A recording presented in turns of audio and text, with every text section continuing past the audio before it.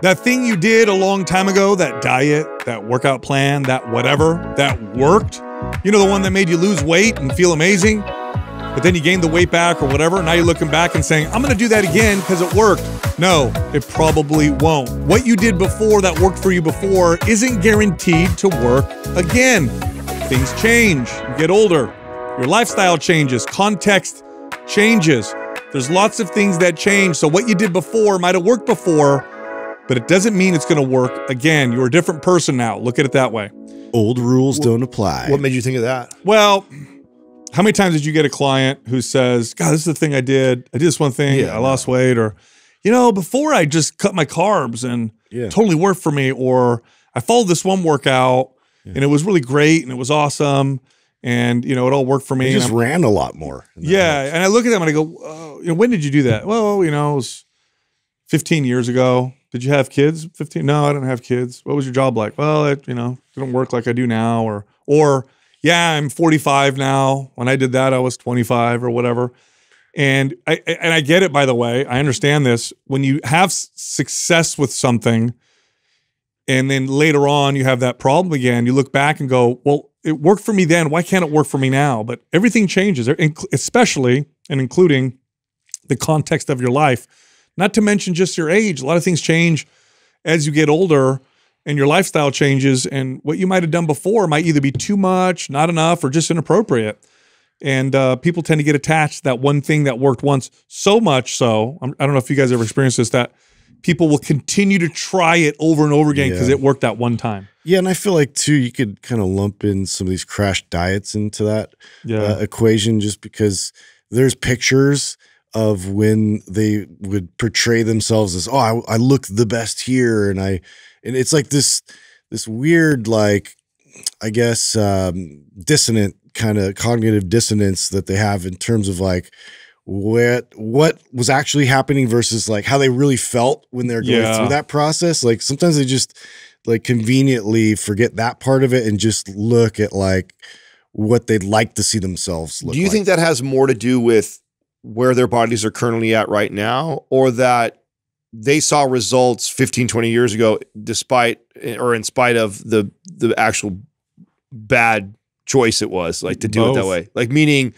you know, for example, like you definitely have heard this, like, well, I would cut out all the alcohol and start running every day for 5 miles, and I would get, in 2 weeks, I'd be in great shape. But it's not working now. Yeah, yeah. What's going on? And now it doesn't work anymore. And it's like, well, you know, that wasn't a good strategy even 15 years ago. And it definitely isn't a good strategy now. So do you think it has more to do with that, or do you think there's seriously something going on with their lives and their age and their hormones? And also, how about this? During those 15 years, how many times did they gain, lose, and add fat cells to their body, right? I mean, so all of those things. I mean, look, let me ask you guys this. I already know the answer, but I'll ask you guys this. When you guys were 23, could you go out with your friends, drink, stay out till 2, 3 a.m., wake up at 7 a.m. the next day, go to work, train clients, work out, and be like, okay? Yeah. What happens if you do that now? Oh. It's like dead man walking. Oh, yeah, I mean, there was a time in my life where I just had to look at a treadmill and I could lose weight. That's not true anymore. I've tried it. You know what I'm saying? Sometimes, use it now. Sometimes I'll go and I'll just stare at it for like 15 minutes. It doesn't work like that, you know? So things changed. Well, I mean, there's a lot of, look, I used to say this all the time I remember too having, because I was a young general manager, right? So when I was managing gyms, I was 19, 20. So I had a lot of staff members that were in their late 20s, some in their 30s, especially the other management team would be in their mid 30s, and then older managers were in their 40s, right? And I would say things like, I'll sleep when I'm dead or whatever. Yeah. And they'd say, oh, well, you're going to change your tune when you get older. And I did not believe it. Yeah. I did not believe it when I was that age. You thought they were weak. Yeah, whatever, dude. I just go. Yeah. You know what I mean? I could just do this, right? And then, of course, as you get older, you're weak and you let yourself go. Yeah, you look back, you're like, wow, it was true. There's definitely a big difference. And that's just it. There's like a lot of things that change. Look, okay, to give you an example, when scientists are doing studies, they have to do really good controls. Okay, what that means is if you're testing 2 groups of people on a drug or a method or anything, the more you can control everything else and make it identical, the more accurate the study is going to be. Because if group A has terrible sleep and group B has great sleep, then maybe the intervention wasn't what made them feel better or caused the fat loss or whatever. The sleep played a role. So we can't possibly know. This is why twin studies are so valuable, because you can at least you can control the genetics, right? But then there's still lifestyle. Yeah. That's why the gold standard for studies is like, let's lock these people in the lab and watch them and give them what to eat and give them what to drink and, control as much as we can. So it's like, as you get older or you handle more stress in your life, like, okay, well, you didn't have a mortgage, you didn't have 2 kids, you didn't, go through a divorce or losing a job or whatever. It's just different now. This really hits me as I've gotten older, and I've been consistent this entire time with my workouts and stuff. But, my hard head will look back and be like, well, I used to be able to do that much volume. Yeah. I used to go that intense with my workout. This can't be too much volume. I have the symptoms of doing too much, but this was never too much for me. And then I remind myself like, well, yeah, that was, I don't know, 20 years ago. My body's responding a little differently now. So, it's not the same. I'm not the same person. Well, my first thought, getting somebody like this that has been out of training or nutrition for, years, and they're trying to get back into it, and they have this perception of what they used to do is to test and really get an accurate account of like where they're at right now. And like, now that we have this at our disposal, and we can just get like, testing in terms of what you're deficient in nutrient wise, like your hormones, like just so you can account for, what you're working with right now. Cause it is going to be so much different than who you were like 10 years ago or whatever. I mean, I've shared this before. That was like one of the recommendations. I remember when I first met Katrina that, she would, not only did her mom say this to all her kids, but anyone I ever heard her talk about health was like, she'd always recommend that you go get your blood work and everything done when you're young, when you're early, like in your late 20s or early 30s. So you're like ideal profile. Yeah, so you have an idea, because a lot of us don't do that, right? What do we tend to do? We wait to go see the mechanic till something's broken, right? Yeah. We wait to go see the doctor after we see symptoms or like the bad stuff versus, hey, you know what? I feel really good and vibrant, young right now. Let's go see where all my levels are at, so I kind of know where homeostasis is for me. Speaking of that, how has your journey been on the less testosterone or no testosterone? Absolutely terrible. How long did you last? Like 4 weeks or so. Yeah. And so I went off and did doing the protocol to get my body's testosterone to kick up. And there's going to be a lag where, before everything else kicks in, you're going to experience kind of low testosterone. And it sucks. It sucks, man.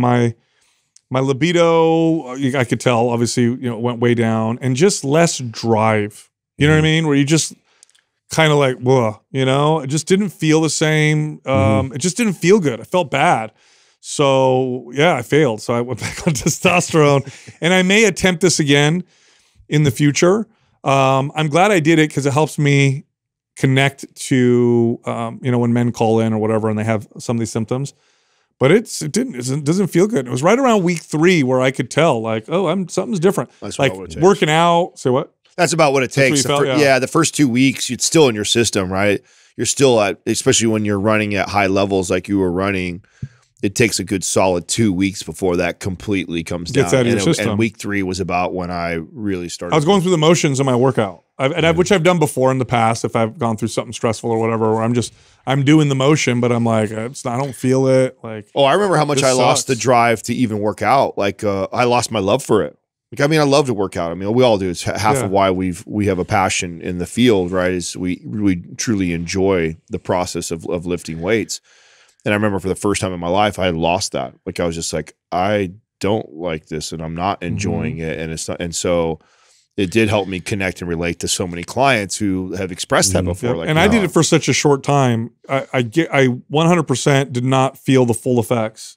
I would have to have gone another month or 2, but I felt where I already was, and I was like, why am I doing this? Like, this isn't like, I'm not trying to be off forever. I've already, accepted this is going to be something I'm going to be taking for the rest of my life. Did you find yourself drawn to more Lifetime original content? Yeah. No, you know what? Funny. It's not that I got more emotional or anything like that. It just made me, I don't know how to explain it. Blah. You just kind of lose your drive. Think that of all the things that I noticed the most was the drive. the drive to get up and do stuff. I didn't want to home. I didn't want to move and do anything. When I go to the gym, I didn't want to work out. Like it was that of all the things that I noticed, I noticed that the most. You know, my libido was a little bit affected, but it wasn't like that wasn't dramatic. Not like the drive side. And I guess maybe people. Oh, I noticed my libido was like crashed. Oh, did it really that bad? Yeah. I mean, mine did, but not horrific. Like it wasn't where I, didn't want to have sex at least once or twice a week. Right. So, I mean, that's not horrific, right? But the big thing was the drive, to want to get shit done, to, and maybe if you are that kind of type A personality, you recognize that extreme. Probably feel a bit more, Yeah, that spectrum, the other end of the spectrum even more, because you're on probably the further end of that spectrum too. Back to the, original topic, just focusing on the age part is an important one because,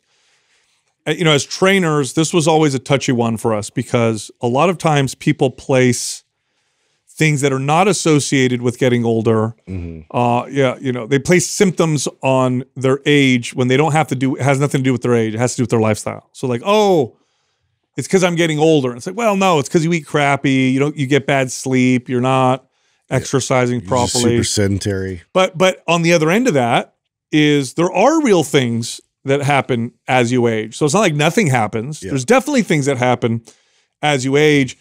A lot of it has to do with, and we kind of talked about this, is that you got results when you were younger in spite of the shitty workout programming, the improper diet, and the lack of sleep. And so now that you're still doing those things, you just can't get away with them like you used to. Right. So for someone who's, as you get older, you got to use your wisdom. And so what that means is you got to pay attention to other things. You got to pay attention to not just your workout program has to be appropriate. Here's the deal. When you get older, you can't have extra fluff in your workout. All that's going to do. Everything has to be intentional. Correct. If there's extra stuff in your workout, you're not getting any benefit from it. All you're doing is compromising your recovery, which you probably already have slightly compromised because a 45-year-old's lifestyle is oftentimes way more responsibilities, way more stresses than when you were 25 or even 30, right? So you probably have kids, you probably have a mortgage, you got a job. So so there's more life stresses. And then as you get older, your body's going to recover a little. It's going to take a little more time to recover and that kind of stuff. So really a lot of it has to do with you can't get away with what you did before. So a really smart way to approach it is look at your workout, no fluff. Let's make this as effective and as appropriate as possible. Let's look at training my body around potential movement pattern issues I've developed because you've just been on Earth longer. So you probably have some aches and pains that are the result of you moving a particular way for 20 years or whatever. You got to focus on that. And then you got to look at the rest of your life. You got to look at the lifestyle stuff. So like a 20-year-old, I'll talk to them about that kind of stuff as well. But somebody's 45, 55, 65. It's just a harder sell. We're looking at all the other stuff as well. And then when you do that, here's what happens. Okay, because now I'm gonna flip the script here, and just now that I've crapped everybody out who's over 40, I used to get this all the time. I would get clients who, when they would get on board, would figure this out, take a little while, but then we would do things right. They'd say to me, "I feel better now than I did in my 20s. I'm in the best shape of my life." And I used to get that all the time from people who were. Well, is there a way that you have either found to reframe that process for either yourself or for your clients? I feel like that's what I had to do, was to make that connection, because there's instantly you think, oh man, this sucks. I used to be able to just do this and I would get these results, where now I have to focus on my sleep. I do this cold plunge thing now. I have to take these walks. I have to do these positive affirmations. I have to do all these things to get these kind of results. The reframing for me has become connecting the dots, just like we try and do with exercise with clients, to all these other behaviors in your life that you need to focus on in order to see the same kind of results as you saw, or better results than you saw in your 20s, as they have carryovers into other aspects of life. Yes, totally. So it's like, maybe my main goal is to just lose 20 pounds of body fat, or say build 5 pounds of muscle. And your point that you're making right now is there's other things that we need to address. Say sleep is an obvious example, but it's not like addressing sleep only really benefits my body fat loss and or body composition goal. What's cool is that, oh, wow, that might have been the driver of why I started to focus on it. But, oh, wow, now that I notice I'm getting better sleep, I'm more productive at work. Yes. I'm a better husband. Yes. I'm a better father. Like, I feel better in the morning time. Now I'm not this angry morning person anymore. Like, you know, so reframing all these things now that I'm older, that I have to focus on to get the same kind of results that I did when I was younger, that's okay, because I'm starting to realize that, oh, all these other things that I do in order to get those kind of results have so much carryover into other aspects of my life. 100%. It's not just about the aesthetics. Now, once you start implementing and looking at those other things, everything else gets a lot better. Everything else gets a lot better. But yeah, it's like, you know, you don't, what do they say? Youth is wasted on the young. You just got to wait with a lot. Is really what it was. I mean, I look back at my life and how I worked and how I slept and the supplements I took and how I worked out and all that stuff. And I got away with it. It wasn't, none of it wasn't ideal at all. Well, you didn't really know your limitations. You didn't really, you know, I guess it's a bit of an experiment when you're younger. You're just really kind of putting all those, you're testing all of those factors, and that's the advantage you have when you're older, is you know how your body's going to respond a lot of times to, you know, certain things, and to be able to take a little bit more of the ego out of it, especially, you know, as I was younger, you know, I wanted to press it and I constantly like throttle, and I would always go over. Now here's the deal. Okay, I'll say this as a obviously as a trainer. You give me a 25-year-old or you give me a 45-year-old, and they're both like, yeah, pretty serious about, you know, working out, whatever, getting fit. It's easier to get the 45-year-old to apply a lot of other things. A 25-year-old is going to be like, the buy-in. You ever work with a 25-year-old kid? And yeah, trying to laugh at you. Well, and that goes back to the original point of you get to see these results at 25 in spite of your good training, diet, and all those things like that. Yeah. Whereas with the 45-year-old, it requires all the things. But then the positive side to that is the 40-plus-year-old that you get to change some of those behaviors. They see huge differences. I mean, even like testosterone.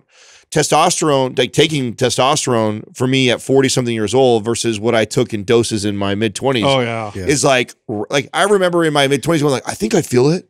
Yeah. I think I kind of feel it. It's like, oh no, there is no, and by the way, 2 to 3 times the dose that I take now at 40 years old, which is like tiny compared to that dose, but yet I feel it it makes a way bigger difference in my life today than it did when I was 25 and already probably had high enough testosterone as it is. I feel the same thing goes when you are taking a 40-plus-year-old client and you're getting them to follow some of these things and change some of these behaviors.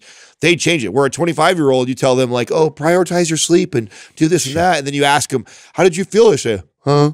Yeah. The same, I guess. You know what I'm saying? It's like, really? You only got 2 hours of sleep the 3 days before that. Now you felt the same after 8 hours? Yeah. There's a lack of that kind of awareness. I remember having that. There's a lack of awareness. There's resiliency in youth that they have on their side. There's a lot of things that are going in that direction. I feel like where 40 plus, you feel the needle get moved when you can. But look, I tell you what, there's a lot of world records set by people in those age groups in terms of strength. Your body never loses the ability to adapt, so you can always build muscle. You can always burn body fat. You just have to apply it all the right way. Am I allowed to even talk about this new program are we allowed to talk about it yet, Doug?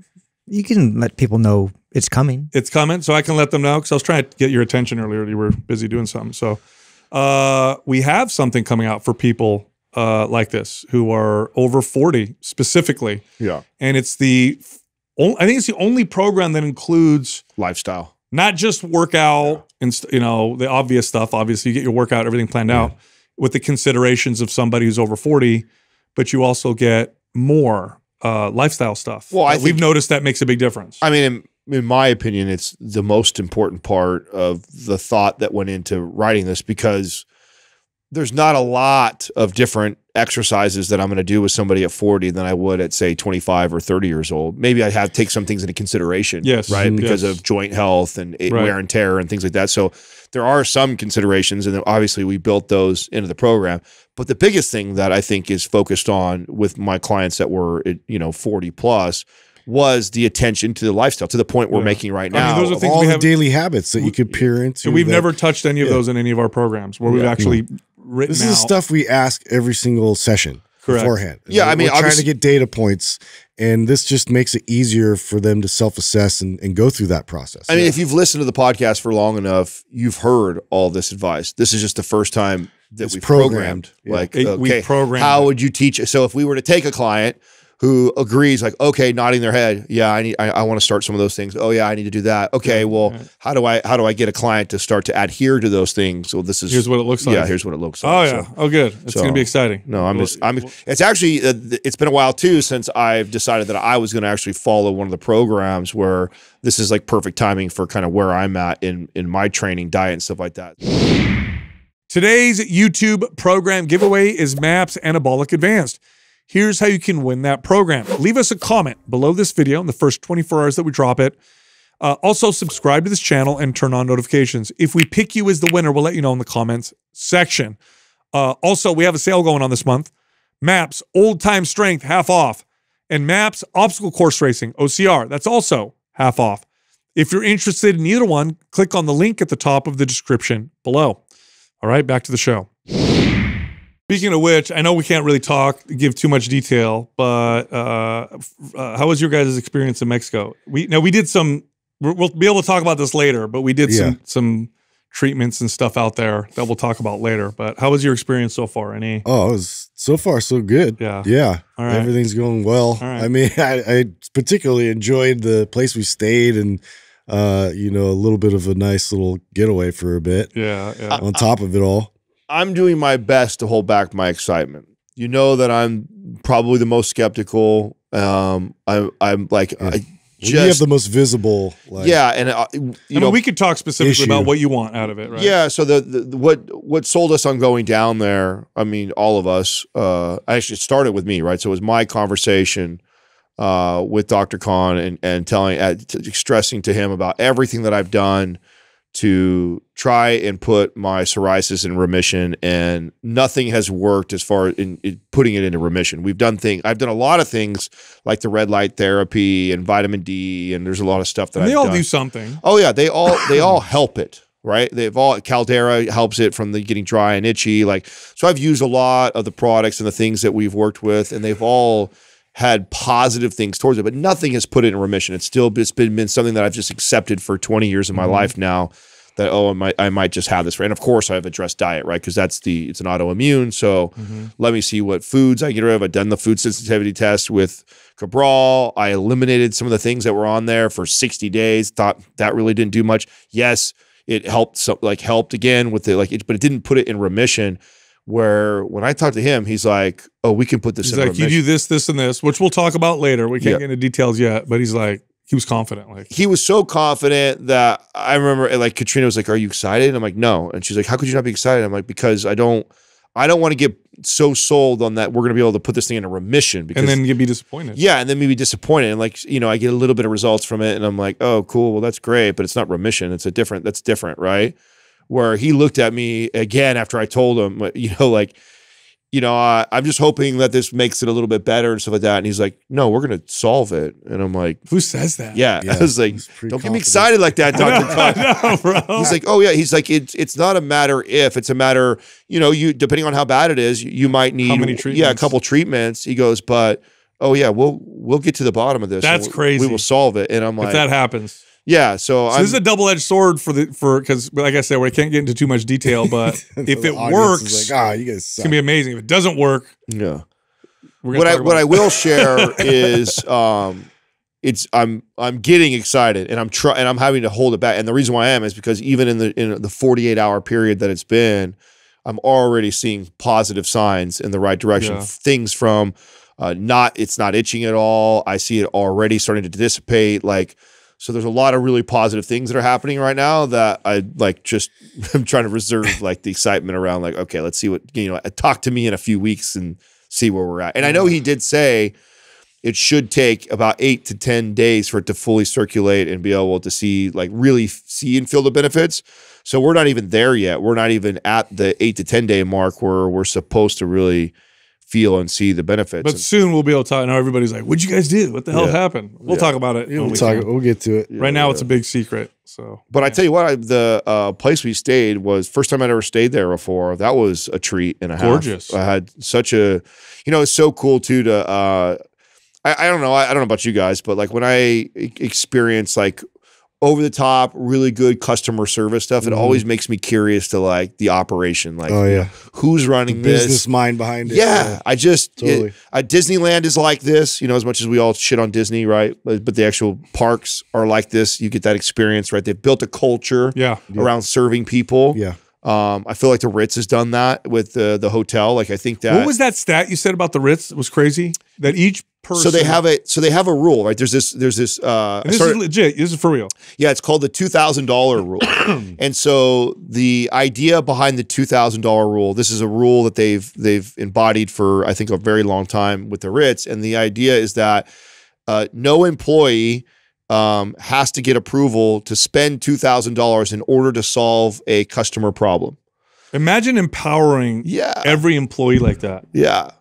That's crazy. Yeah, I just think that's so cool that, that's how much emphasis they put on taking care of the customer. Next time I go to the Ritz, I'm gonna be like, I lost $1,500. Yeah. I don't know if you can fix that for me. Yeah. So, I mean, this inspired me to buy the book. I just started reading the book. And so I'm sure I'll get into I'll have more stuff to share about exactly how that works and like what, if there's any sort of rules. The way I understood it from what I've read so far is just like, if there's an issue or a problem that is under that dollar amount that say a customer has, that they have the ability to spend that money to solve that problem. So I think that's like, for example, I can imagine that there's been a time where a TV's broken or down and you call the front desk, what the hell, my TV's down. Like, it's not like they have to go, oh, hold on, it's Friday night. We don't meet with our manager until Monday. Let me see what happens. Like, they could probably go run down and buy a TV, have it replaced that day up on your wall, right away, and pay someone to do it because they could get that done under $2,000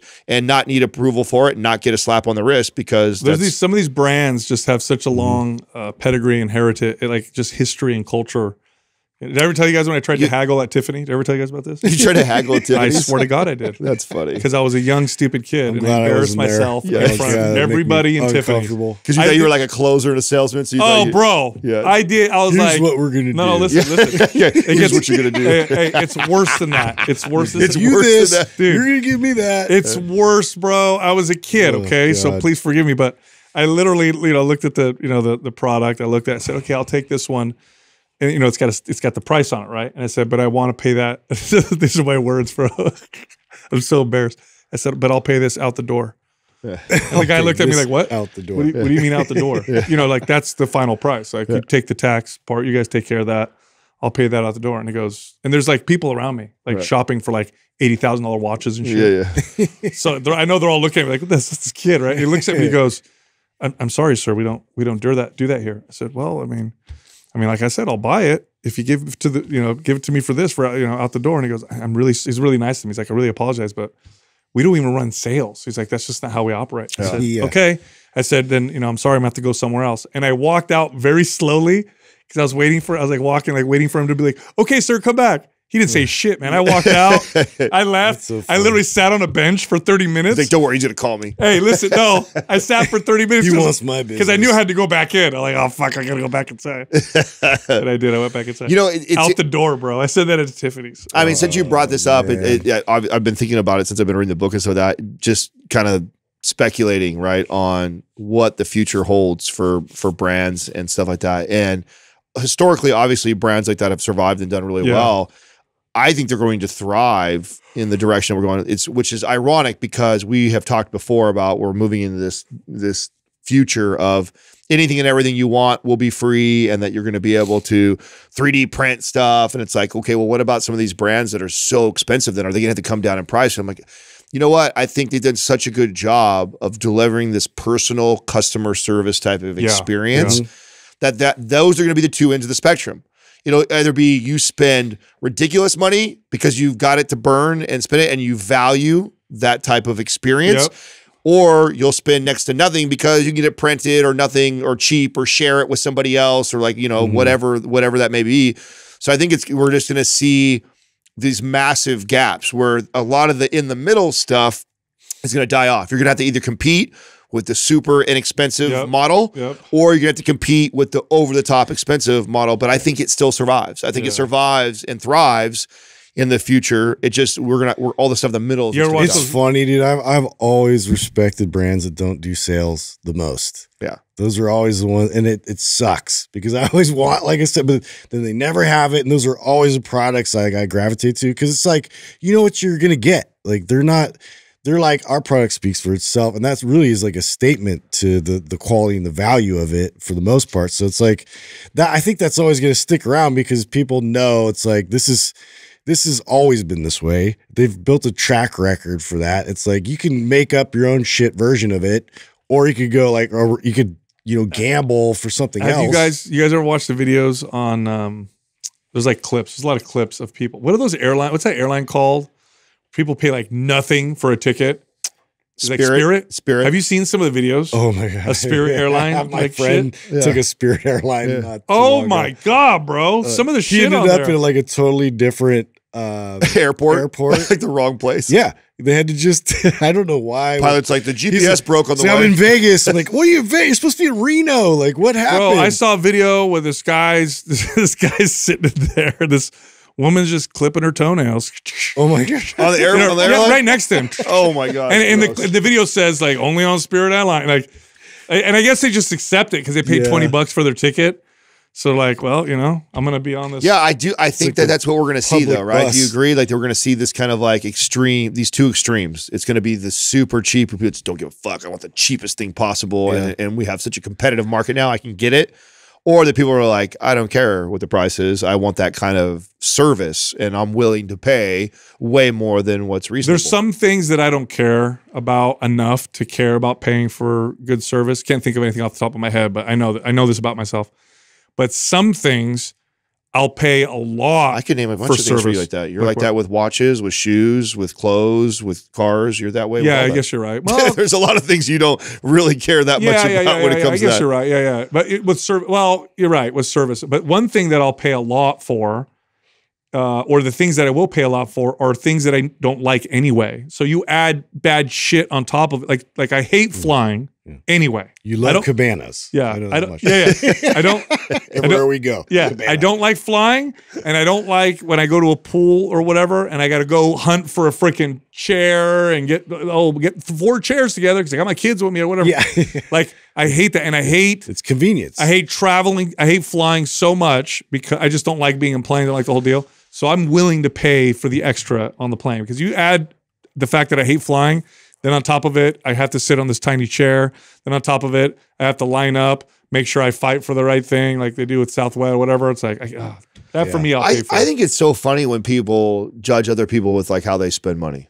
I know. Who cares? Yeah, who cares? It's like, who cares? Like you've obviously made that judgment yourself, and you're comfortable. You know what you value. Like, dude. Yeah. I mean, to me, that's the thing I try and check myself with always, because the only thing that I think people can get caught up in is paying for things for other people, not even themselves, right? Like buying the name brand car, not because they really value or love the car, but more so it's a signal to the rest of the world. That's just a bad relationship with money. Well, and I've talked about having that. I know I had that. Like I absolutely had that in my 20s, right? So, and that's my filter now, right? Like anytime I make a purchase, you ask yourself that. I ask myself that: is this for me, or do I feel the need to go show it off or show people? And if I don't care about showing it off or showing people, and it's just for me, then it truly is for me. That's a very good litmus test. And that's like, how would I care if nobody knew that I had? That's this? right.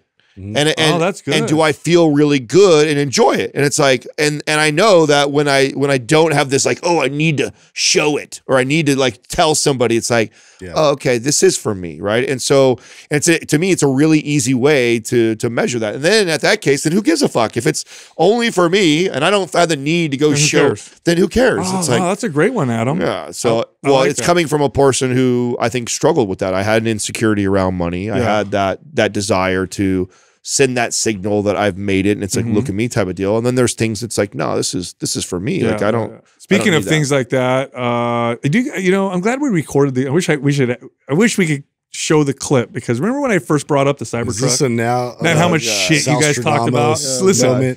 It doesn't. Shit you guys I want talk you to about know, as cool as I think shit about the design, the ad, it doesn't. You guys said it was going to suck. It was going to tank. By that. You couldn't give it to me. You couldn't give it to me. It's crushing. If you gave it to me, I'd give it to a family member. That's No, how, you wouldn't. Yes, I would. That's how much I feel about it.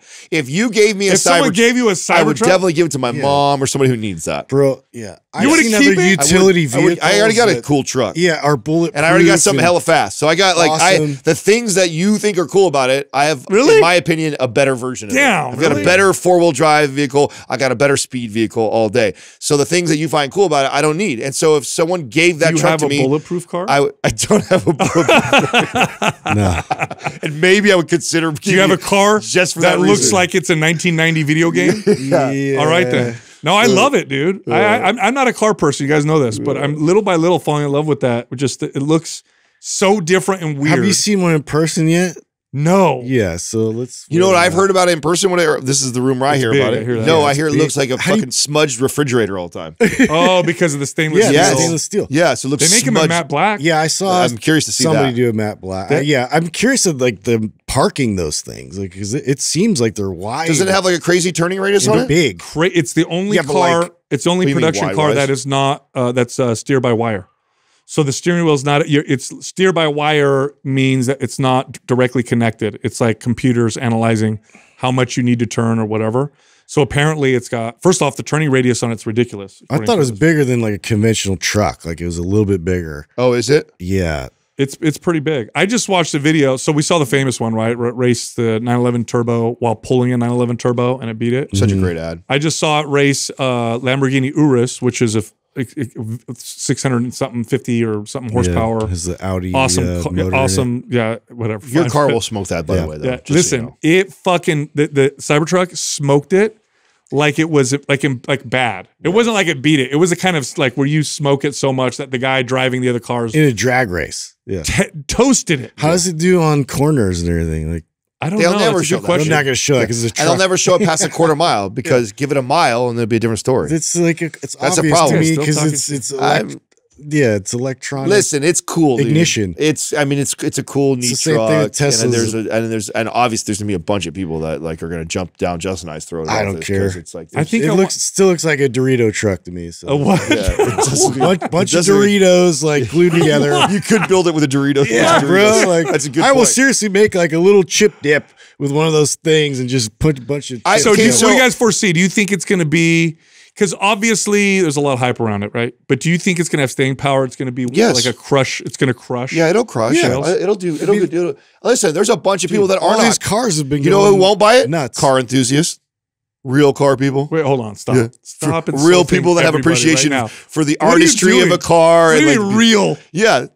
All the people that would like that are people that don't care, just like you. What? Like you're a perfect example of their buyer. There's a lot of you out there. What? Yes. There's a lot of people that are. When would you ever get a 4-wheel drive pickup truck? Otherwise. Listen, pause. Let's rewind for a second. Let's all calm down. Hold on a second. You already admitted you're not a car person. No. Stop it here. Did you not? First off, it's highly likely that over the next 20 years, you're not gonna be able to get a car that operates on gas. True or not? Well, the aftermarket, you mean? So yeah, it's not going to be. If you can't beat them, join them? No, that's not what I'm saying. What are we talking about? Everybody calm down. You're not going to. One sentence, he's a rebellious guy, like, fuck the man, we're going to, and then this was like, oh, I'm going to go right with the crowd. Electronic is the way. Hey, you fuckers, when the zombie apocalypse happens, hey, you're coming out of you guys are going to jump in my Cybertruck to be safe. No, listen, this is what I'm trying to say. What I'm trying to say is when you say real car enthusiasts or whatever, people are always going to love old cars. There's always going to be that nostalgia. I totally get that. Yeah. But it's a car. It is a car, and that is going to be the real cars. The futures they're all going to be electric. And trust me, I love the sound of an engine. That's the one drawback. I don't know how I'm going to feel about driving a car that makes no sound. Like, you know what I mean? Like, I want to hear the rev. Yeah, there's a visceral, Bro, half of the awesomeness of these cars that we would compare, like the old Cloud, is the sound. It's not my 68 Camaro would not beat some of these minivans today. You know what I'm saying? With the badass horsepower it's got, but it's the sound of the thing. It's all how it makes you feel. Yeah, how it feels driving it. Like, do you think people who rode horses were saying this to car owners? You know what I mean? Like, what kind of noise does your car make? No, because it's a horse. I don't hear it. It doesn't sound like a horse. You know what I mean? You think that they had those same conversations? Yeah, I think the jump from a horse to a car is radically different than that's like would be comparing if all of a sudden we went from cars to like spaceships. To like flying? Yeah, to flying. Yeah. It's like a whole nother class. Do you know what sold me, by the way? Can I tell you? This is how big of a nerd I am. So this whole time I'm kind of like, oh, this looks kind of cool. By the way, I don't know if I'm getting one, so everybody thinks I'm just saying I like it. They have this like camper. How much does it cost, by the way? Sorry. I think you get the top one's like $100 grand, something like that. Okay. Yeah. The Cyber Beast, There's I think they call 60,000, 80,000, and 100 grand. The one he's talking about is 100 grand. Yeah, the Cyber Beast. It's got all the because the little baby one isn't going to be smoking no 911. No. If I get a car, if I get that, then I want to dust Justin and Adam all day long. So it has to be the fastest for quarter one. miles, all the shit quarter miles at a time. And then he's got to charge for 3 hours. Not for a full drive though, for 10 miles, just for a quarter mile at a time. For a full drive, you find me a 10 mile just for a quarter mile. He'll be okay, bro. Okay. We'll get us on I-5 and he's fucked. Get us on I-5 and you'll be up there for about 30 seconds. Hey, and then we bump into each other, see whose car gets fucked up. We'll see what happens. We had somebody meet us in Arizona for a gymnastic event, and they drove their Tesla, and they literally had to charge it like 6 times. Oh yeah, on the way to get there, and it took them hours to charge. Yeah, I'm not trying to drive far. I was like, that's a pain in the ass. Nobody talks about that. Yeah, no, totally. No, what I was gonna say is what sold me hard. This is such a nerdy thing, but there's this like camper attachment. Have you seen this? Yeah, where you attach it to the back and it turns into like a little, like you could go camping and shit in that. Yeah. They've been doing that pickup trucks for a long time though. I'm not knocking you.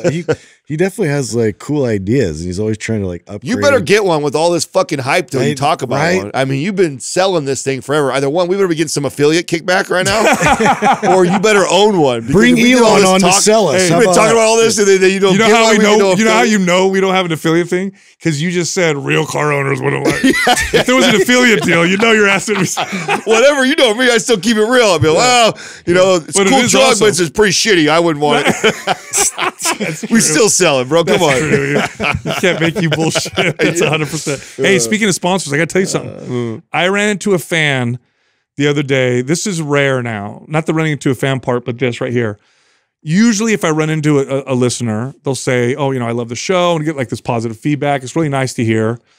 But this is what this person said to me. They stopped me and they said, oh, Sal, love the podcast. Listen, 8 Sleep is the best product I've ever used in my entire. I'm so glad you guys talked. And all he did was want to talk about the sponsor. He didn't talk about the podcast or anything.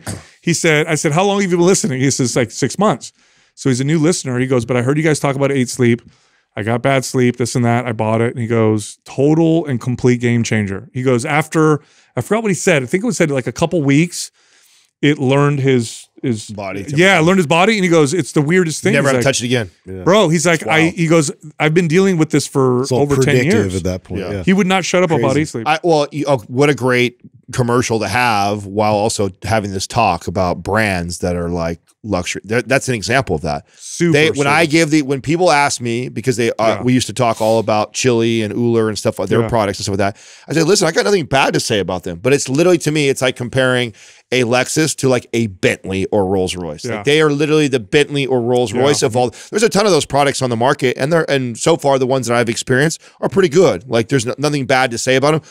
But the quality and what that 8 Sleep does is insane compared to the rest of them. And so, it is a little bit more expensive. Than he literally was raving about it, raving. He's like, you got to tell more people. I'm like, where were you? Know, I haven't had to, by the way, since we've started with them, which I don't know how long ago this has been, I haven't had to refill it up with water, which blows my mind because I used to have to do that all the time with my Uller.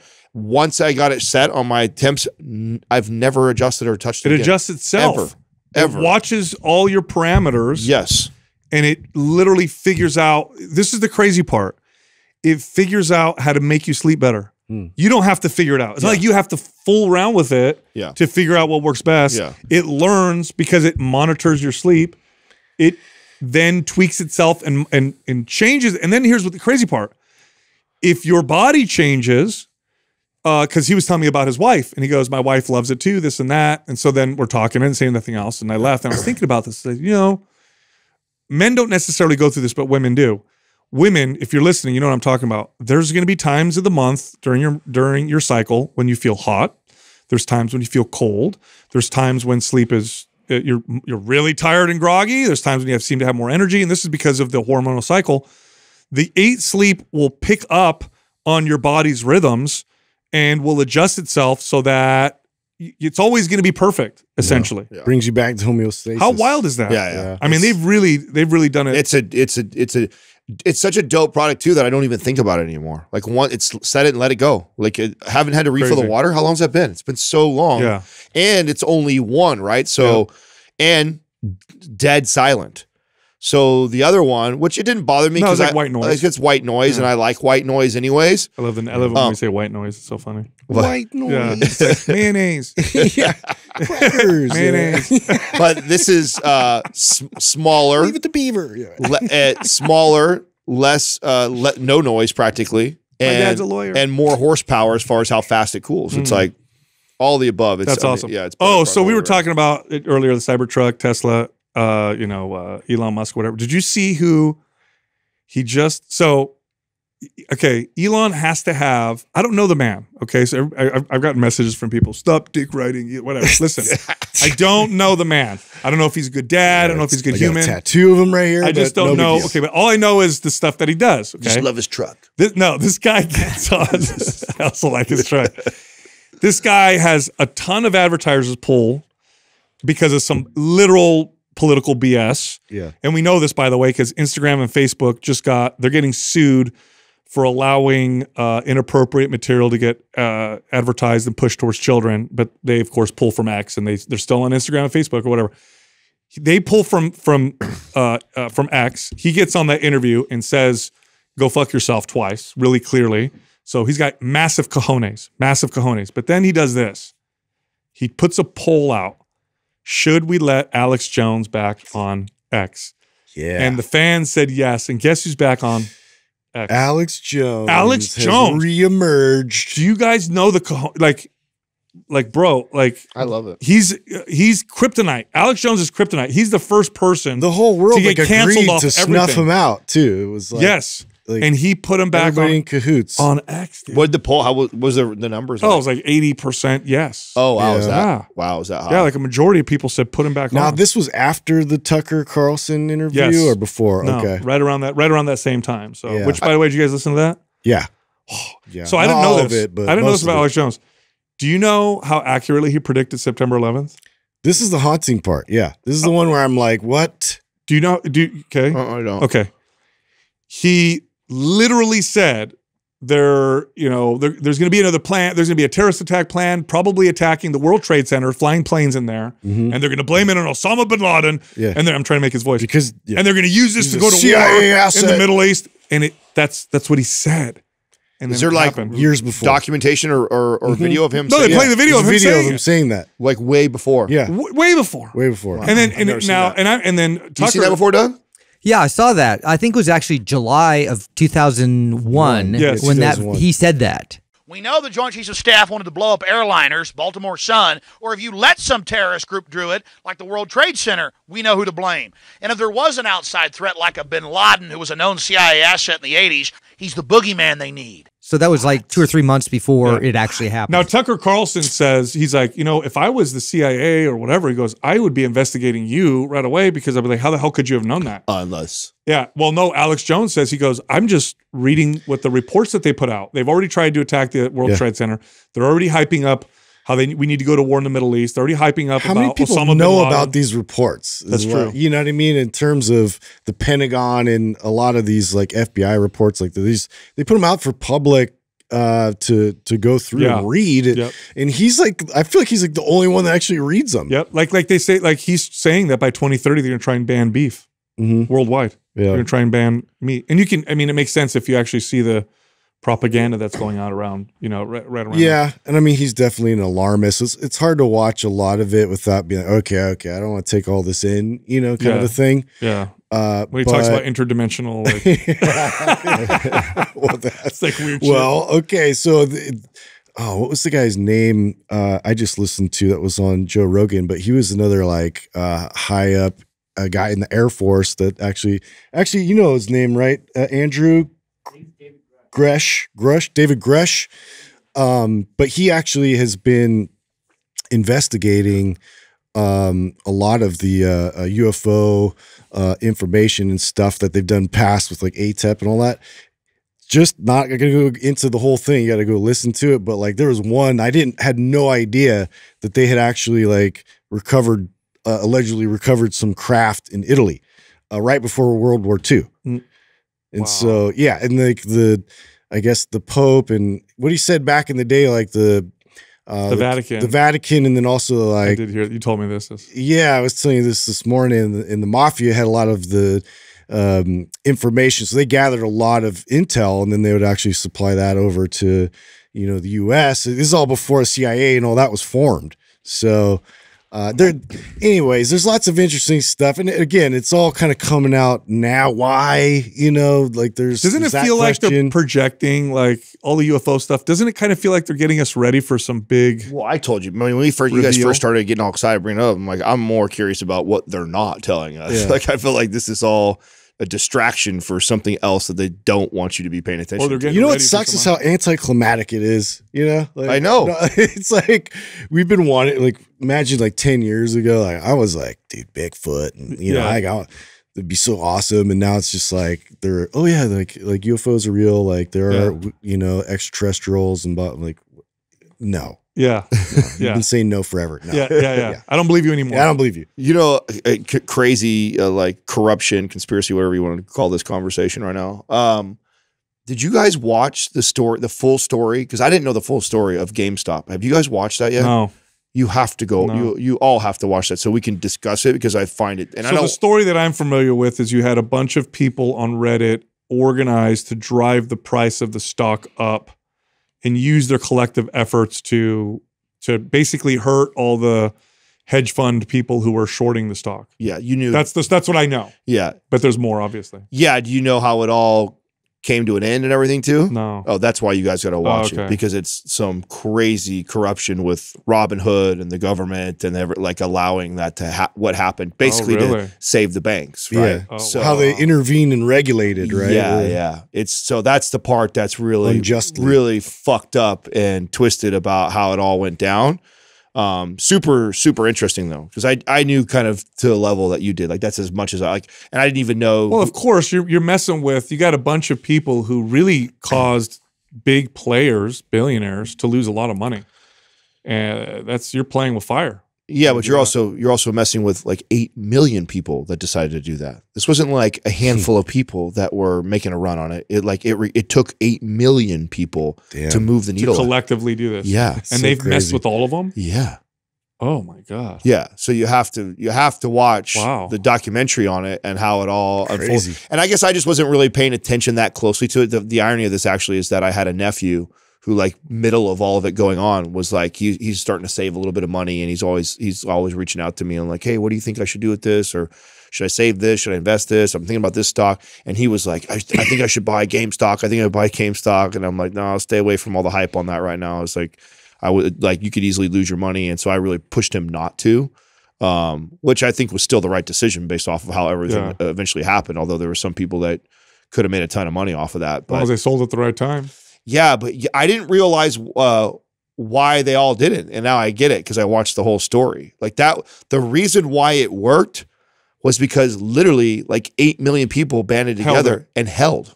That's the only reason why it worked. Until everybody's calls came and went, and just get them to lose money. That's kind of a cool story. It's a very cool. It's actually, and so that's why you guys will enjoy it, because, and this was all started by one dude on YouTube.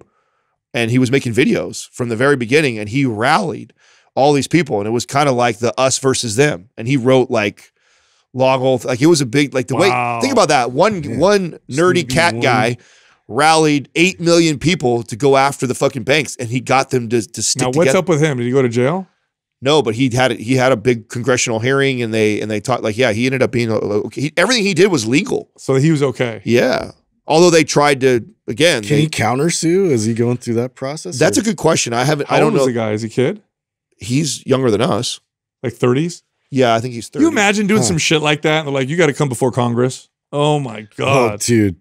The sweat. The anxiety. That immediately would just go The anxiety. Right. Oh, man. What? Remember that video of, that's why I don't feel bad for, what's his name, Zuckerberg, when when he was in front of Congress. He's trying to drink. Everybody made fun of him, you know? And I'm like, bro, he's a kid and he's talking to Congress, dude. Like, who would it completely be out of their mind? And he's not a normal kid either. He's a nerdy, quiet, introverted kid. Yeah, you know what I'm saying? Like, throw him on that stage. He's like, you know, I'm like, he did better than I would have done in front of Congress. Yeah. That would have made me, I would have. Are you, there's the kid, right? There's the guy right there. Oh, wow. A couple things on him. So he's 37, and at the peak, he made over $48 million on it. Wow. Whoa. Now, at the peak, he was worth $48 million. But he never sold. He never and he basically extracted himself from all of the internet and isn't. I don't know if from what I could read, he's not to be found, or people. So yeah, so what Did he the documentary keep talks any of about that? this. So after all this got He's in settled and Guantanamo he Bay. did nothing that happened, he completely disappeared from social media and everything. Wow. Like just removed himself from being on it all the time. That's crazy. But the story is great. I mean, it's such an incredible story on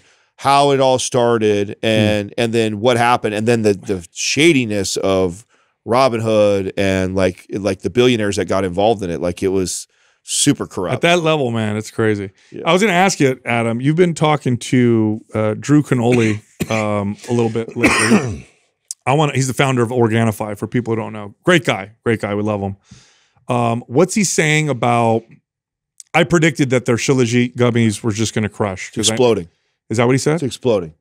In fact, I'll ask him. I knew it because once they came out with it, I said, oh my God, this was off air. I said, they taste good and it's Shilajit. It's got tons of studies behind it. Yeah.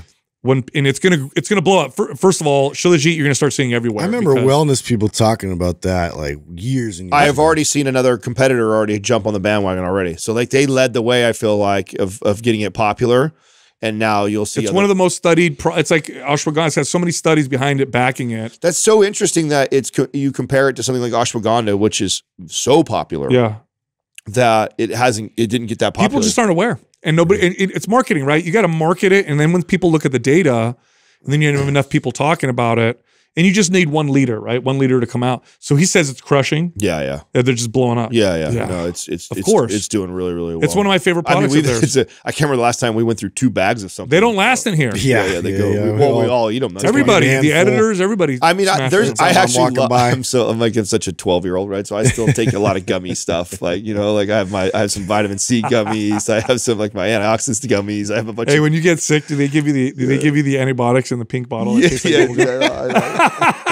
Sometimes I feel like it's too good to be true. Like, how could this gummy be giving me the same as this pill? Because the pill's awful that I got to take versus the gummy and stuff. So, but I actually think that's like a clever way to do stuff. I saw that I know we can't talk about it yet. The product's not done, but I know you're working with Ned and they're looking at doing like a gummy type of product. And people like gummies, dude. I do. Yeah. I mean, and you're more likely to finish it. Eat the whole thing. Speaking of gummies, when we were at the airport in Mexico on the way back, this is just something I do. It's not healthy, whatever, blah, blah, blah. But I just, for whatever reason, when I'm in the airport and I'm coming home, I buy gummy candy. Okay. That's what I do. Okay. So if you ever see me in the airport, oh, look at Sal. I'm not judging Why are you eating bro. gummy bears? I just like the gummy candies and it's bad for my gut, not good for me, whatever, but I do it anyway. I could not find in the airport in Mexico, I could not find gummy bears, gummy worm, nothing. Couldn't find any. But you know what they had? The weirdest gummy candy I've ever seen in my life. They were gummy like burgers. So I swear to ask Doug, I let Doug try one. It looks like gummy burgers. Listen, it has a bun. Yeah. It has a green gummy thing, apparently the lettuce. It's got a red gummy thing, which is apparently the tomato, a brown gummy thing, which is the meat, and then a bun. And they all came individually wrapped in a bag. And because I had lack of gummy options, I bought them.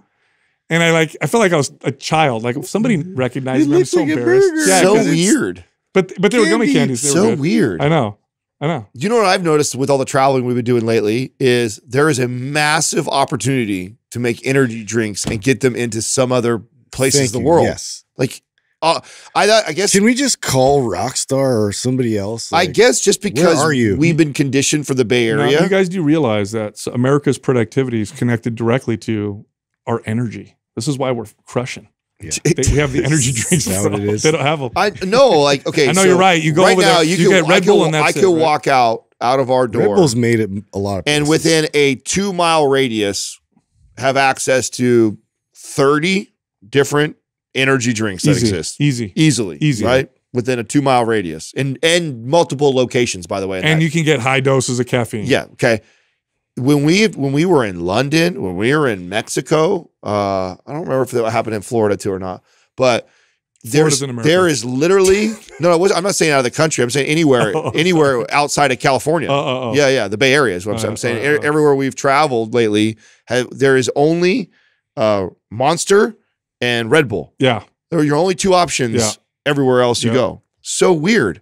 Yeah. Did anyone ever look up to see if there's any sort of regulations that are that are restrictions that they put on it? Like, why would it be so difficult, and why is it so competitive here but not anywhere else? Probably because the market's exploding. That kind of market's exploding. It just takes longer in other places because the market started here.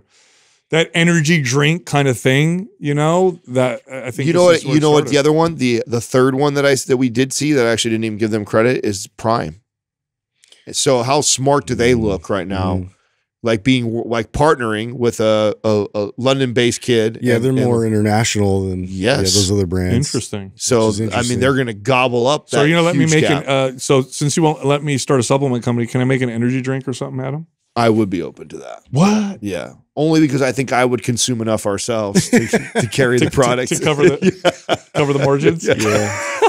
Hey, we're not losing. We'll get rid of the inventory. Let me ask you guys a question. If you let me do it with energy drink, what are my parameters? Can I make it dangerous, or do I have to keep it safe? I mean, you want to get them out of caffeine, that's for sure. Yeah, but can I have fun with it and make it like, hey, this is gonna? We want that to last. Needs to taste good. We don't want it to be too 200 sweet. or more milligrams of caffeine. Those are my only two requirements. Okay, but can I get crazy though with it? Do whatever you want then after Really? that. Yeah, I don't care. Really? Yeah, I'm not really worried about all the other stuff. All right. Yeah, there's other things in my life I need to fix before my energy all right. We'll do that. All right. Who's got the shout out? Didn't you say there was someone? Yeah. Oh, I want. Okay, so scroll down, Doug, so I remember the name of what it was. SB Mowing. SB Mowing. Okay, if you guys remember, this was like at least a couple years ago. I brought up a kid one time who, do you guys remember this? He was a barber, and then he had gone viral. He got millions of people, and like what he would do would like grab random people on the street and like give them a haircut. He'd find somebody with like he got super famous from that. Oh wow! And obviously he was talented, really good at what he did. So there's this guy online. He just came in my thread, SB Mowing. He's got like 2 million or 3 million followers, and he does the same thing but for people's lawns. So he walks down in these kind of ghetto neighborhoods and random places and looks for people that have just a yard. Just a messed up yard. Yeah, the yard just consumed everything. Yes, and he knocks on their door and offers his services for free. Wow. And then uses this for social media. Yes. Brilliant. So brilliant. He does a great job, obviously, but like what a smart way to market yourself. And he's exploded. Young kid? Younger than us. Oh, good. Everybody seems to be younger than us. What we talk about. I mean, it's 40 plus. I don't know what it is about maybe when you get to our age, like it's hard for me to tell the difference between 25 and 45. You can be anywhere in that range. You know what I'm saying? Yeah. So when people in their mid 30s say "sir" to me now, I'm like, oh God. Yeah. Damn it. What are you gonna do?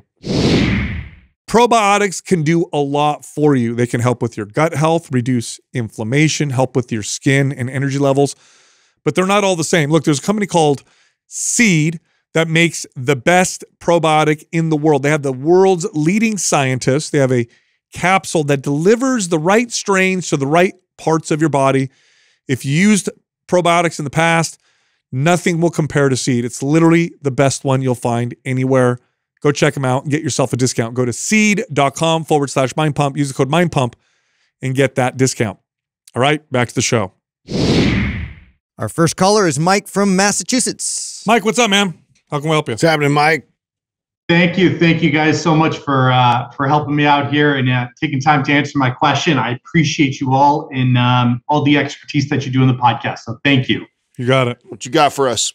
Right on. So a little bit of background going to my question. My question overall deals with significant left-right differences in my hamstring. But a little bit of background before I get into that. Back in 2009, I'd suffered a left ACL tear. And when I got surgery, they used a hamstring graft to make the new ACL. So they took a piece of my hamstring tendon and they made it into the ACL. And at the time, I was 19. I was a knucklehead, and I wasn't quite as diligent with my PT as I should have been, right? So fast forward to today, I have a significant difference in my left-right hamstring strength. I've been strength training for the better part of 5 or 6 years on or off. And on the day-to-day, normal day activities, I don't notice the difference much. In my bilateral lifts, such as squats and deadlifts, I don't really notice it, but I'm sure that's manifesting in some way. But in isolation work, that's when it really starts to come to head. And my biggest fear is that if I don't resolve this eventually, it's going to lead to some significant left-right differences, compensations, chronic pain, all that. So I've tried predominantly a lot of isolation work, concentric, eccentric, high reps, low reps. I guess my question is this something that you guys have seen in the past?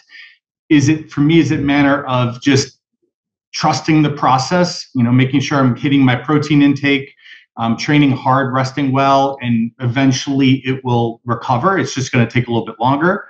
Or are there other things that I can be doing to help this process along? I'm curious about your expertise. Great question, Mike. So I've actually got a lot of experience with this. I actually trained a vascular surgeon who had this procedure. I trained an basketball player, collegiate, who had this procedure. So this is where they take either the semitendinosus or the gracilis and essentially use that as an ACL. So this is one of those cases, unlike when we talk to other people with imbalances, okay, where you actually have a structural difference. You're missing parts between one side to the other, okay? So that means that it'll never be identical. So that's the bad news. The good news is there's a lot you could do with your training to offset some of that. Like, so for myself, to use myself as an example, I have AC joint resection on my left side. My left shoulder will never be as stable as my right shoulder, but I got it like 95% of the way there through exercise, which is not bad at all. In fact, most people have more of a discrepancy and they don't have that type of they don't have an ACL resection like a AC joint resection like I do. So a lot of your training should be unilateral when it comes to hip hinging and when it comes to direct hamstring work. That's it. That's the bottom line. So when you're going to do a deadlift workout, I would always start with a single leg version of a deadlift, and then you can do your traditional bilateral. But you should do unilateral work, should make up half or a majority of the hamstring work, because there's always going to be a difference. There's an actual literal structural difference, and that's how we train. Now, all the other rules will still apply. Diet still applies, training, recovery, sleep, like all the other rules and stuff that you hear us talk about on the show are going to apply. But you can't expect both of them to be identical because they're just not. Structurally, they're just not. I would almost stay unilateral. I mean, unless you have to go bilateral for the only reason why I would do some bilateral stuff is this. Well, I mean, you could squat bilateral, but I mean deadlift, like even deadlift. And look, what Adam's saying is not wrong. You could totally do that. The only reason why I still did some bilateral work is because in the real world, you're gonna have to do things bilaterally, and that's still a skill that you don't necessarily. You still want to be able to have both sides communicate effectively bilateral, but it wouldn't be the majority of my workouts is all I'm saying. Does that make sense? Totally. And it is like the unilateral before bilateral is just kind of prime that leg, get it ready. And then you can utilize that in your bilateral lift. No. See, that's why it's not to prime it. It's because it's literally, that should be the foundation of strengthening. Yeah.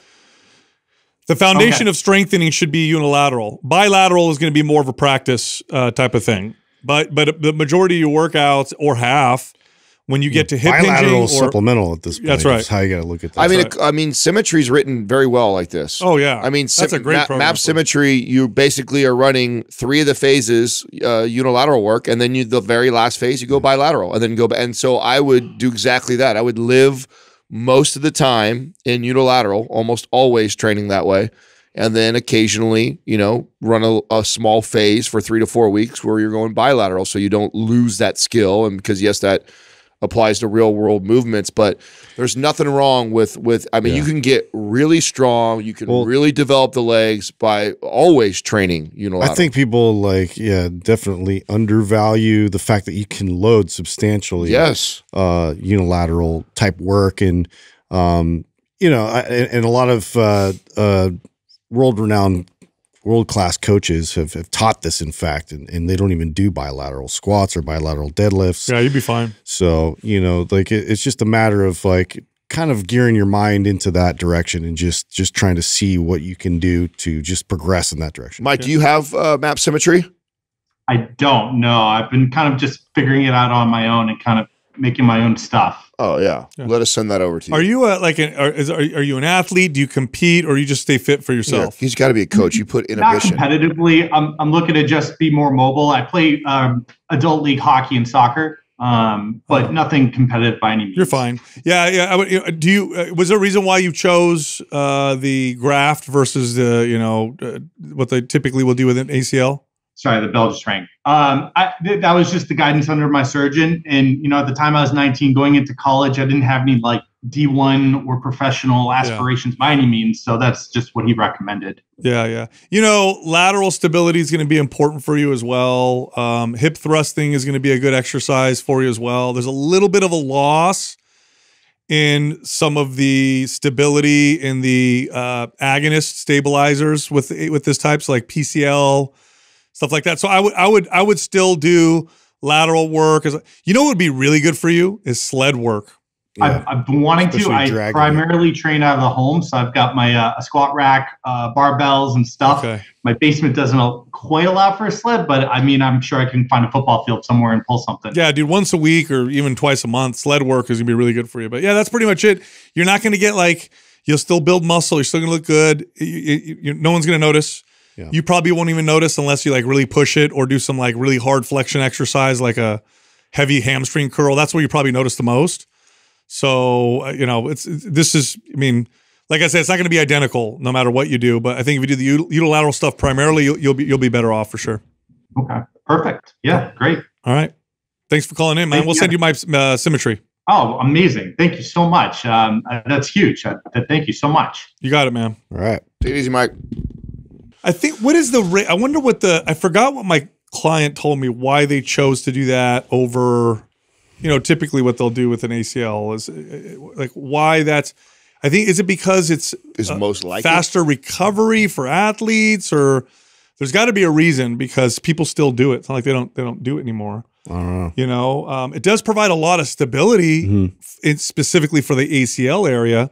But then what happens is you lose some flexion strength because of the angle that you've changed with those hamstring muscles. I would guess it's because it is most like it. Like of all the muscles, like it would probably looks the most like. Don't they use cadaver ACLs now and stuff like that? Like, yeah, but I don't know. That's a good question. I'm sure. Did you tear your ACL, or was it your? I had a partial tear of my ACL, so they left my ACL alone. It was my MCL that I blew out. So it was MCL and ACL, but the ACL was still intact. Yeah, now I'm all intrigued. I'm gonna look it up and find out. Yeah. I thought he was like a coach or a trainer based off the question. Like, the way you asked it. Well, I never see anybody say inhibition. Like, rarely ever do you hear that from somebody who's a normal person ask like that. Our next caller, Sean from Missouri. Sean, what's up, man? How can we help you? Hey guys, how's it going? Good. What's happening? Hey, thanks a lot for taking my question and for having me. I'm one of those guys that's been listening to you guys since 2016. So safe to say I value quite a bit what you guys do for everybody. So thank you for that. Thank you, man. Yeah, absolutely. So I'll read right from the email. That's all the same to you guys. I'm 28. I'm 5'9", about 165 on a good day. And have been lifting consistently for half my life. Have a pretty decent grasp on my programming after making a ton of progress over the recent few years, thanks to you guys. But one burgeoning issue that has come into focus since I've been growing has been asymmetry in the chest. As a hard gainer, the chest was one of the hardest parts to grow anyway, but now that I'm making progress, I'm noticing that my left, my non-dominant side, is much, much fuller than my right. I've seen the trend for a while and have been trying to focus on form for the most part. And while strength training, it's been form, and then as the size has been put on, I've noticed that it's not really getting much better. So I started to integrate unilateral lifts like flies, inclines, using dumbbells for stuff like that, to make sure everything's even. And it hasn't gotten worse, but I don't see it getting any better either. I kind of looked up upon further research. I've read a lot about how the dominant arm may be stronger, which forces the non-dominant chest to help out more, or like the dominant side arm might kind of take a lot more of the work than the chest, which forces the non-dominant side chest to kind of work more. And that might be why there's a little bit of asymmetry there. I'm not really sure. So I guess my question is there truth to that? And if so, is switching to unilateral for all chest exercises the solution? Or do I need to find another way to engage my dominant side pec? Do you know there's a more common thing that I've seen in this situation, and that's like your more dominant side. So in your case, your right side. People they played sports. They have this. They're dominant and they're stronger, but they don't have better technique and form. And when it comes to like bench pressing, okay, it's not just like lifting a weight up off your chest. Like you're trying to activate the chest the most. And so what ends up happening is the less dominant side, people are stricter and better on their form, and they don't even think about their dominant side because the weight's easy to move on that side. And so they default to a lesser favorable recruitment pattern. So because their right side, they're so dominant because they were an athlete or whatever in that side, they press the weight up, no problem there. And they're so focused on the weaker side, making sure the chest is up, the shoulders are retracted, and having perfect form, they actually get better chest recruitment and activity on the less dominant side. This was actually a case that I had the same thing. So I had a very similar issue where I had my chest was uneven, and I was watching my less dominant side actually start to become more dominant. And I think what that was just the focus on the technique on that side. And what I had to do was I went to unilateral work, really lighten the load up, and really got really technical on both sides. And for a while there, you're going to be just the dominant side. It'll be easy work. It'll be easy work compared to until they catch up. And there's just subtle postural differences there as well. As you notice, like on your dominant side, you may be a little more protracted with your shoulder, and you're getting that extra bit of extension there from the right side as your left is catching up and is more open, and the chest has more time to really kind of help respond. And so to put more work back in setting yourself up before the lift and getting those both shoulders to be open, retracted, and really kind of supported there to be able to provide that equal amount of force. That's going to contribute. Again, this is all like technique for sure with that, but like the unilateral work is going to help kind of, maintain the strength and kind of address any of the imbalances strength wise. But then, setting yourself up and the mechanics of it is going to be crucial for you to like make sure that's evenly distributed. Where do you feel more? Why do you say you're more dominant on the right? Is it from bench press? What exercise are you noticing this? Well, that or you physically can see the difference. Besides, it's more like. Yeah, it's like athletically. So like I'm right-handed basically is that's the way that I'm. Do you notice a difference when you lift? When you lift, is there a big difference? Yeah, no. So that's kind of why I'm a little bit more confused about it, because I don't notice any strength differences. Like I focus a lot on form. Even when I do unilateral stuff, I notice that it's kind of even. It's just the shape and the fullness on this side is it's like an attachment point almost. Like this pec, I feel like it's right in the middle of the sternum. This one just kind of veers off a little bit. It doesn't bellow. Well, that's up, different. That might be different. So without seeing a picture of your chest, it's hard for me to determine. But did you send us a picture by any chance?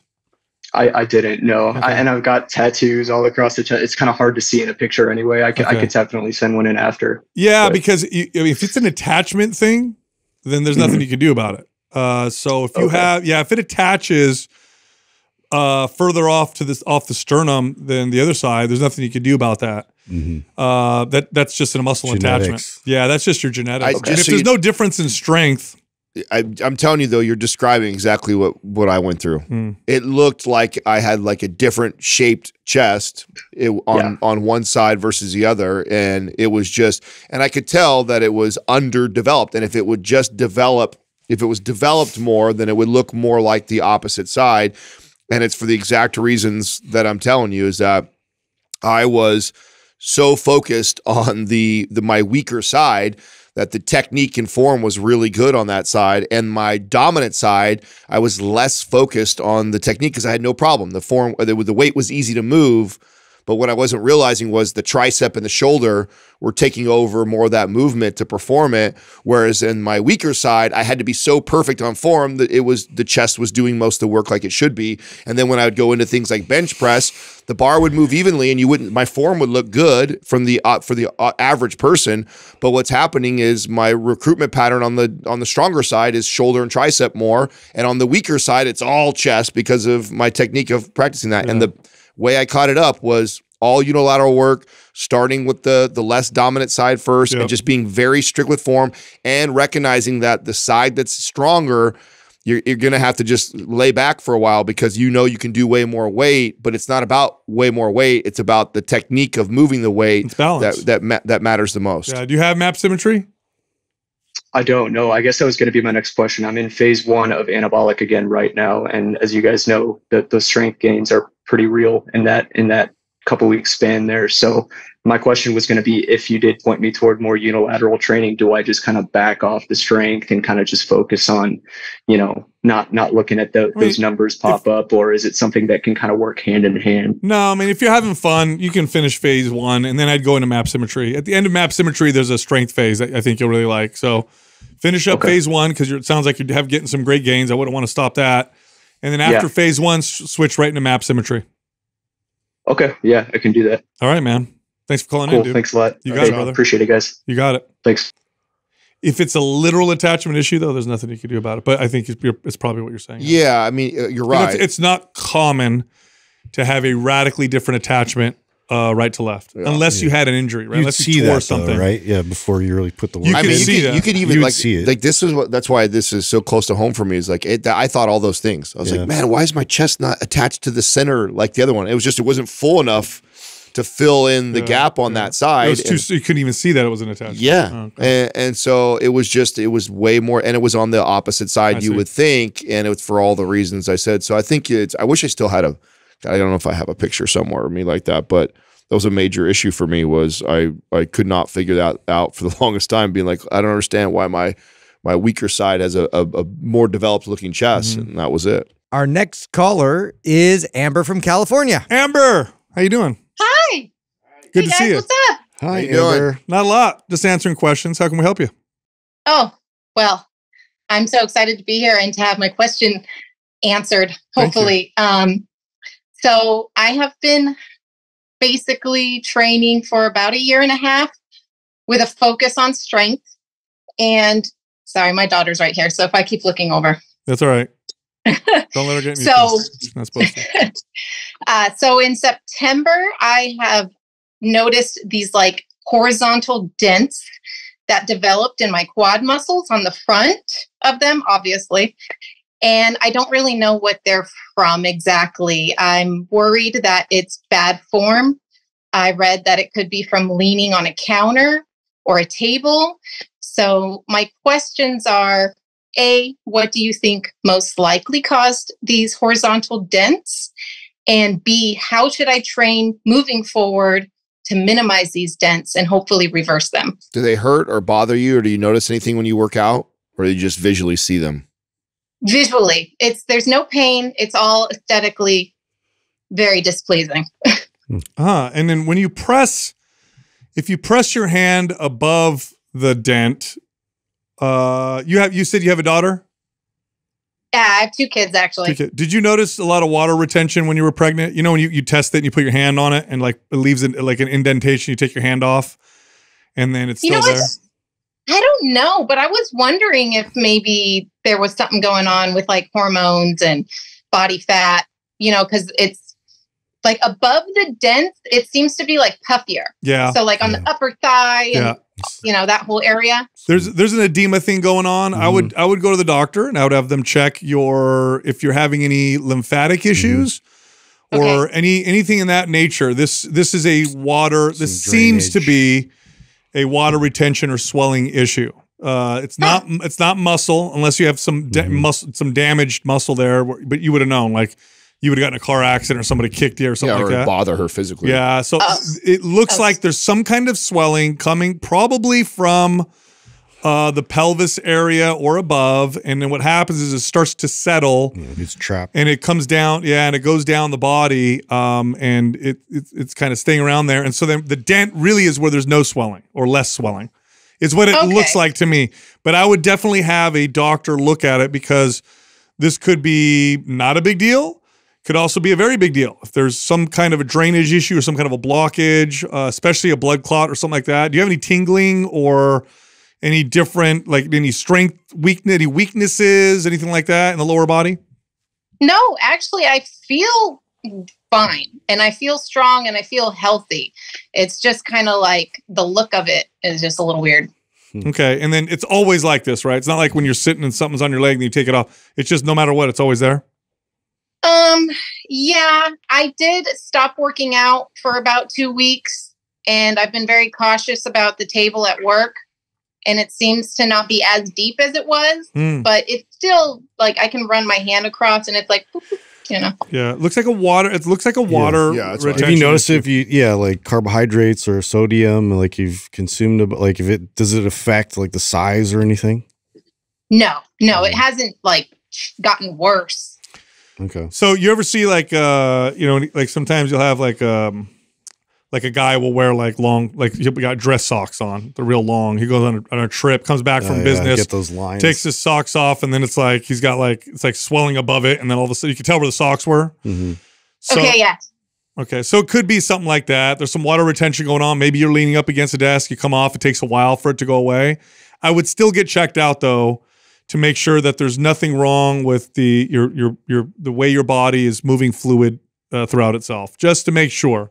Just to rule out anything else. Okay. Okay, but it's not your workout. Yeah. It's not your workout. There's nothing you're doing with your workout that's causing that. Yeah. Okay, thank goodness. Yeah. I mean, hopefully it's nothing bad, obviously, but I was worried that I messed it up on my own, like from that form. No. Nope. Nothing you did with workout. Go have it checked out and then circle back because I'd like to hear what they say. Yeah. What program are you following, by the way, Amber?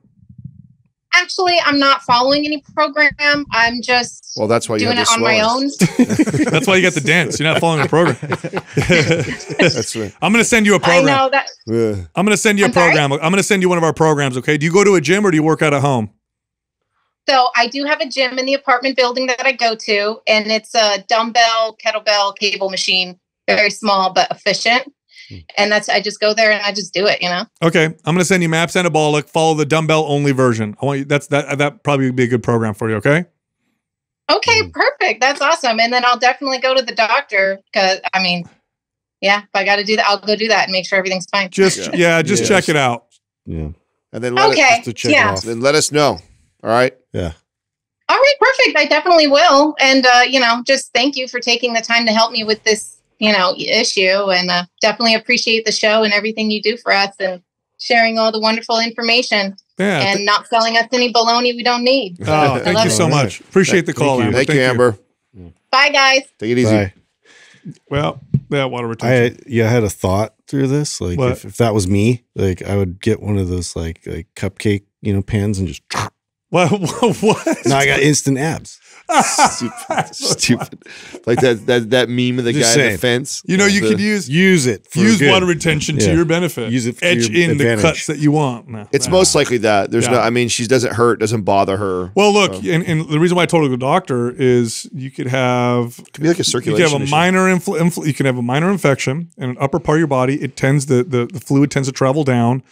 And then you'll see it kind of stop at a particular point, and you'll notice this like it seems like that's probably what's going on. This weird thing. Or there's some kind of water retention issue, and she is leaning up against a desk all day long, and then when she comes off, it sticks around for the rest of the day, and she's noticing, she's hyper aware of it. But nonetheless, when you probably have nothing crazy. If you have weird, alarming, like excessive swelling or what's the word I want to use? Ununiform swelling.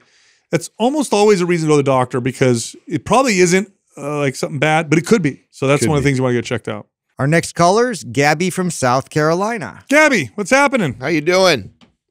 Hi, guys. I briefly met y'all when I went to the Olympia for like 8 seconds, but I was kind of starstruck. So, but anyway, my question for you guys. I have been lifting for the past 4 years. I started doing it well about 3 years ago. I'm now at the point where I want to change my training focus. For a while, I've been focusing on strength and building muscle. I went through a couple of different bulks and a couple of different cuts until I decided I had the amount of muscle that I was happy with. And before I started lifting, I was really into running. And I know that obviously you can't build muscle while you're running. There are opposing adaptations. But now that I've built a physique that I like, I have an amount of muscle mass that I do like, but I want to phase towards running again. And I want to train for a half marathon, maybe a marathon. Obviously, I'm not trying to build muscle while I'm doing this, but I would like to try and keep as much as I can. I know I can't overtrain. I can't lift a ton while my mileage increases, but I want to be able to still have a pretty strong metabolism. I don't want to have a ton of downregulation. So I'm just trying to see how I can best preserve the muscle mass that I already have and to make sure that my metabolism doesn't downregulate too much. Just for background, I guess, I'm 23 next week. I am 118 pounds. I'm 5'5", and my body fat percentage is probably around 19%. And I eat like 2,100 calories while running 9 miles a week and lifting 3 times a week.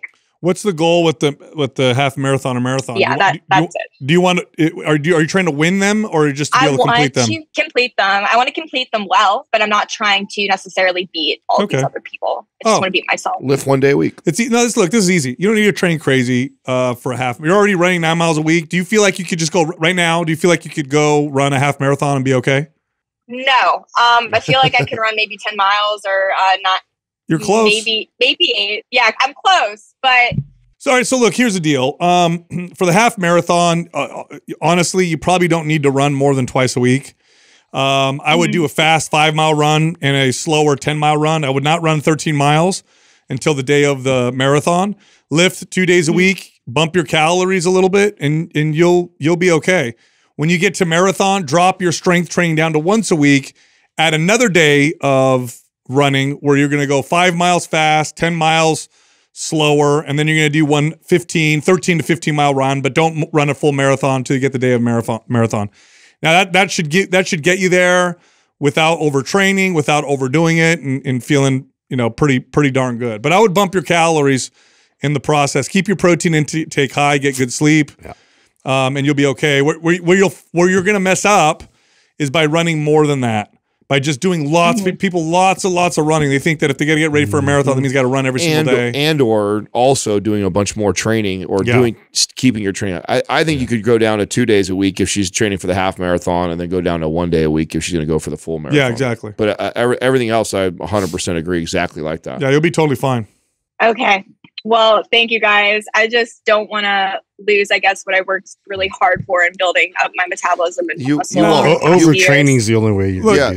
You won't. And whatever you do will come right back. Yeah, right away. Here's what you'll notice. You'll get more endurance. You're going to lose some strength. You might lose some muscle fullness. Body fat percentage might go up a little bit at most if it does. That's about it. And then when you're out of it, take a little time off, get back to lifting, you'll bounce back really quick. If you overdo it in your training, that's where you're going to screw yourself up. And honestly, there's a lot of a lot of value in moving in and out of stuff like this. It's the people that get stuck in it that it's not healthy and ideal. But for you to have strength trained, built your metabolism up, done a great job, what you've done so far, to interrupt that with a nice half marathon, then marathon run, and then go back to your training is completely healthy. The endurance benefits going back into strength training. It's going to be great for you. Yeah. And look, she's got a great physique. We're looking at your Instagram right now. Yeah, you do got great muscle. I think you'll be okay. Okay. You're not going to lose as much as you think. If you start to feel, here's the deal. If you start to feel like garbage, if you start to have poor sleep, if you start to just feel weathered and beat up, don't get caught up in the I got to do this at all costs type of crap, because that's where people start to run into problems. But if you feel good, while you're doing it, you feel kind of good. Don't say to yourself, "Ooh, I feel good. I could do more." Just feel good. Just keep yourself in that feel good state and you'll be okay. Okay, perfect. Thank you guys so much. I appreciate it a lot. You got it. Thanks for calling in. All right, bye. I'll tell you what. I feel like we met her boyfriend or husband too. Both of them. Yeah, as I say, he looks really familiar. Yeah, I think so. So, you know, okay. So if people think that overtraining is common in the gym and the strength training space, multiply times 100 in the running space. Oh yeah, the running is I have nuts. never ever met anybody who trained for a marathon or half marathon who didn't just overtrain. Reasonably. Yeah. No, nobody does. Yeah. They think that they need to Very run few. at, you know, they need to get close to what the race is once a week. And then the other times run like crazy miles. It doesn't, no, not at all. I mean, I had one woman, we got her ready for Boston, to qualify for Boston and then for the Boston. So, you know, and she never ran a full marathon in her training. Save you're competing for the competition. That's it. Especially if the mile suggestion you gave, you're over time, you're incrementally improving that. That's right. You're just getting a little bit better at the 10 That's what you want to see. You're getting a little bit better at the 5 minute. You're getting a little bit better at the 15-minute mile or the 15 mile. Right? Yes. Each time you're getting a little bit better at it. You keep progressing like that, then the day of the actual half marathon or marathon. Yeah, that's when you push yourself. Yeah. Totally. Look, if you like the show, head over to mindpumpfree.com. Check out our free stuff. Also, if you're a trainer or coach, I'm going to be teaching 3 classes for free for trainers and coaches starting January 15th. Go sign up now, mindpumptrainer.com. One more thing, find us on Instagram. Justin is at mindpumpjustin. I'm at mindpumpdestefano, and Adam is at mindpumpadam.